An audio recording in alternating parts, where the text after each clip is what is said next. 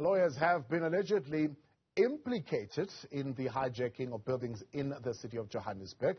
Investigations by the city shows that some are in cahoots with the deeds office, allowing for ownership of buildings to allegedly be changed. For more on this, we're joined now by Public Safety MMC, Dr. Mgcini Tshwaku. MMC, good to have you, and thank you very much for coming on this evening. Firstly, are you running a parallel process to that one which is run by province? I mean, I believe you're running your own investigation into hijacked buildings. How different is it from the inquiry that the province has instituted? No, thank you very much, Putawo. Look, I don't know what the province is doing because remember, when I came on the here on TV, I told them that the province does not consult us. They are running their own things, but we are another sphere of government. We have to be held accountable by our people, because our people in the city of Johannesburg are asking us, what are you doing in terms of these, these hijacked buildings? Are you making inroads in terms of finding out who are the people who are allegedly, let's say, hijacking these? So we've got the undercover unit under, the public safety. We've been inundated with calls and also emails. Right. People who came forward and implicated some lawyers. Yeah. One that we can be sure of that is there's a lawyer that has hijacked, has worked with a syndicate to hijack some of the flats at the Tafelberg building, and the name of the guy is Jan de Vos. Apparently, this guy he has been working with the syndicates, and also still have to confirm that they are able to go to the deeds office or do something, manipulate some system where I'll be sitting at home and find out a building or a block of flats has been transferred on my name without my knowledge. That's why this syndicate, if you've heard, this syndicate has been rife in Soweto, where people are sitting at their home and they find that their homes are sold by people who don't even know. When people will show them, their ownership of the flats or the homes, they will also show them in terms of the court order for eviction and all those things. So we've been following it up in the public safety. So I've been briefed by the undercover unit about this modus operandi. It's too huge. Yeah. It's very, very huge. And there are a number of lawyers, but we are getting the database. The others were on top of them. Others, when we call, they are non-existent. The others is the lawyers that were found by the legal, that's lawyers for South Africa. Those ones who have been actually been struck off the roll. Well, we are working now on 2 buildings currently on Miss Let's zero in a little bit on what you're saying. So you've got the probe that is going on, and that is instituted by the city. Is this a wide-scale, broad investigation, or are you targeting specific areas and specific buildings? What are the terms of reference of the probe? I'm going to come to the lawyers and I'm going to come to the officials in a moment. But I just want to dig in deep a little bit on the probe. Basically, what we are doing is actually, it's coming from the Department of Public Safety, and then also we are assisting the city, other departments, because we actually had to know who are these people who have hijacked these buildings. Why are the rates not being paid to the city? Because when you go to those people, you find that they actually have bank accounts. They've got bank accounts and bank accounts where they're actually paying these monies in. And people, they think that this money gets transferred. They are taken to the coffers of the city. Yeah. But that does not happen. So currently, we are actually doing on the city alone. Yeah. We are looking at all those buildings which are hijacked, and check in terms of are the people paying rent, who are they paying it to, and then we actually look in terms of the ownership. Yeah. Are the people owning, or is it a sectional title, and on all of that? Yeah. But all of that have been linking us to the network that involve bogus lawyers, and also allegedly people have been saying that they are able to get into the system where they're able to change ownership of buildings and ownership of actually housing. So that is what's the relationship then? How are the lawyers able to have such authority and control over officials at the deeds office? No, I'm just saying that, because you have to, at the end, you see, where did these lawyers actually come in is now when they have to, most you have these things of the conveyance and, the transfer of bonds and all this kind of stuff like that. So that's where these lawyers actually, they actually come in. And also these lawyers, they also go in terms of they're actually getting involved when individuals are staying in those flats or houses. It's happening in Soweto, by the way. It's a known fact.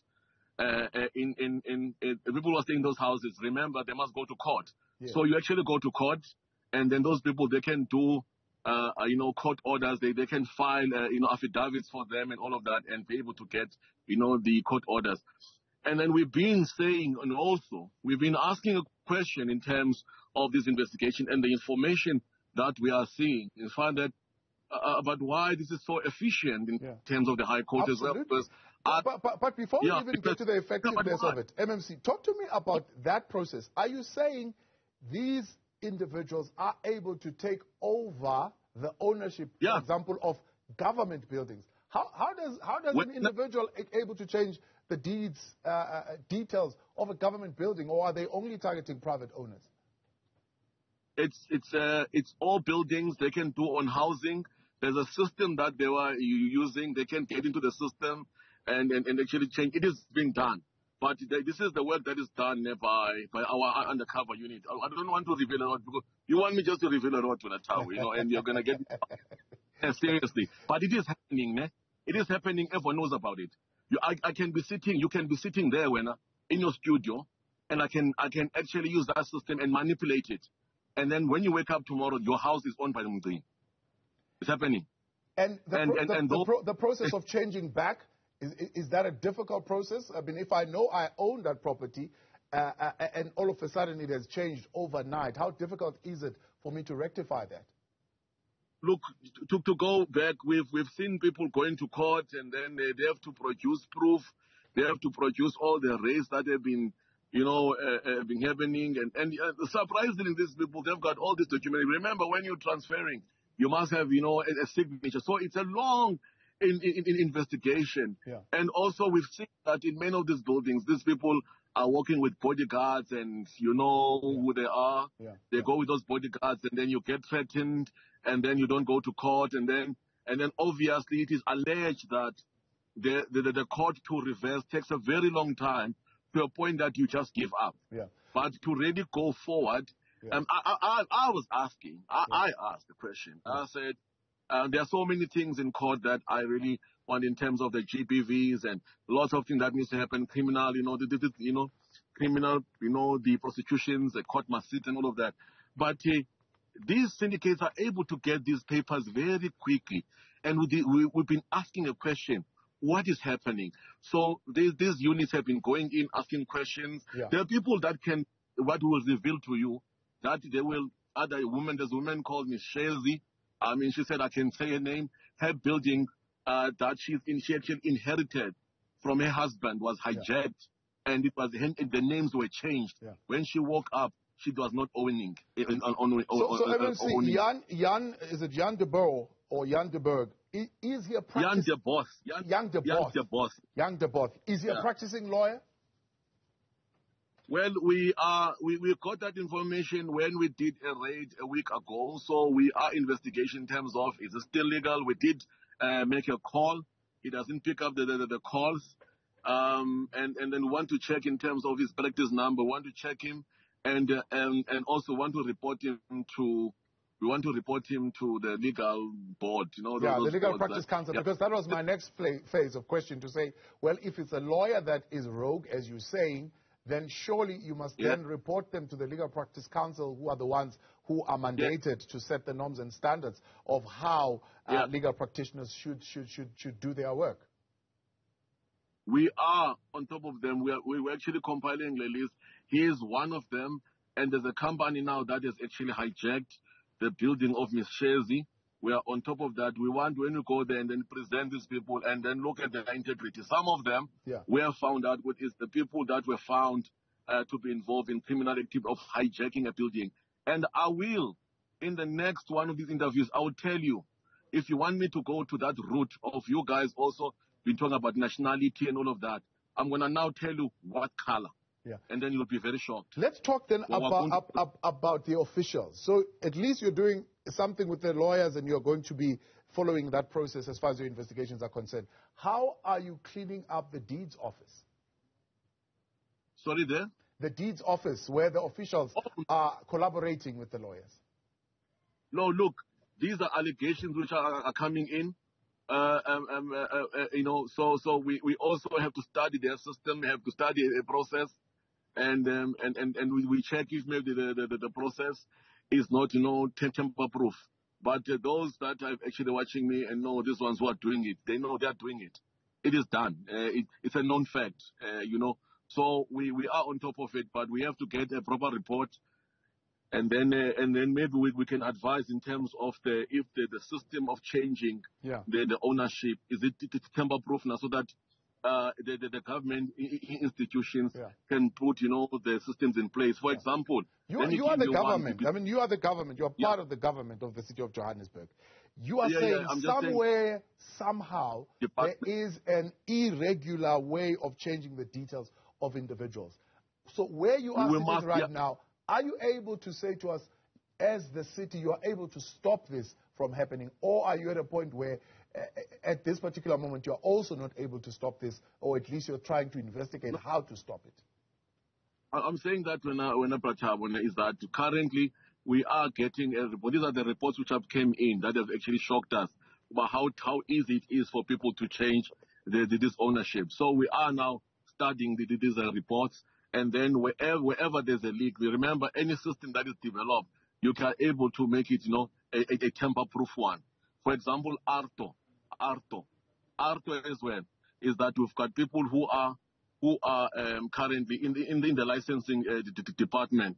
I'm having a challenge where you found that the people can do transactions of about 4 million to 6 million while they are sitting somewhere in Jabulani somewhere. And then we've been saying that this system, it must be strengthened and all of that. So you've got systems that have been developed by the department to make life easy. But you find that criminals and thugs are able to get into the system and they can do what is called a cyber crime. They're able to get into the system. They're able to do the transaction. So this problem also I'm experiencing in the licensing. Yeah. And we've been saying that Arto, the system of Arto, the guys that must come on board, it's an innate system. Yeah, it's an innate system. Yeah, the innate system. So you've got those kind of loopholes that we must be able to say, here's a leak. Then we must actually must be able to close it. But we are studying the report to check about how these people are managing, physical or practical, to change a name of Mgcini to Thabo, so that we can advise when you go to that department and say, look, this is what you need to do. Remember, I'm in the public safety. Yes, I must ensure that the safety, and all this kind of stuff like that. So we are still studying that. But people, they know that it is happening. People in Soweto, when you're sitting in your house, that's when you find that people buy Haibo. My house, it has been sold. They don't even know why it was sold, because it was sold at the back. They just wake up. Rather unfortunate and concerning. But MMC, let me thank you for your time. Thank you very much for coming on. Dr. Mgcini Tshwaku, the MMC for Public Safety in the city of Johannesburg.